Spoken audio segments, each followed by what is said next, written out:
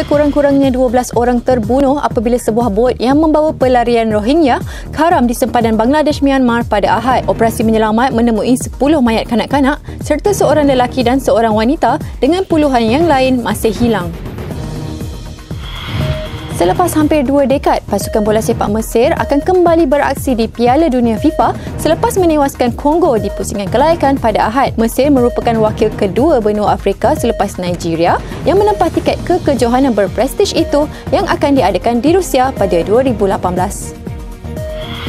Polis Dubai memperkenalkan HOVERSURF, sebuah inovasi kenderaan polis yang berfungsi sebagai motosikal dan drone pada GTEX Technology Week pada Ahad. HOVERSURF yang boleh memuatkan seorang anggota polis dengan kapasiti maksimum 300 kg itu mampu terbang setinggi 5 meter dan mencecah kelajuan 70 km sejam.